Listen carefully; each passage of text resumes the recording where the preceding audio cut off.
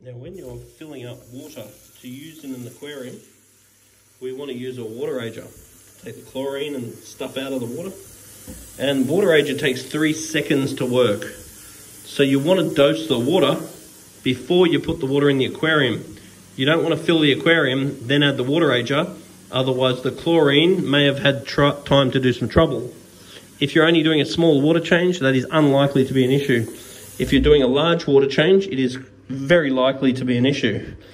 Chlorine is also a very tricky one because Sydney tap water doses chlorine to a maximum minimum level, which means one day you can dose your chlorine and have a major problem. You can do exactly the same thing another day and have absolutely no problem because there's not always the same amount of chlorine in the tap water. They will fluctuate how much they put in, governed by how many pathogens are in the water and the chlorine level that is actually present at the time.